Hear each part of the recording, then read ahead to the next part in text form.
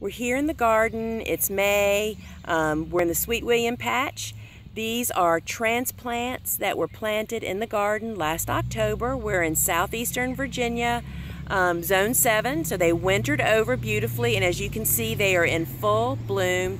So we like to cut them when 1/3 to 1/2 of the flowers are open, and you make the cut by going all the way to the base. And when I say all the way to the base, I don't mean 3 inches from the bottom, all the way to ground level, because where you make the cut is where the next sprout will come from.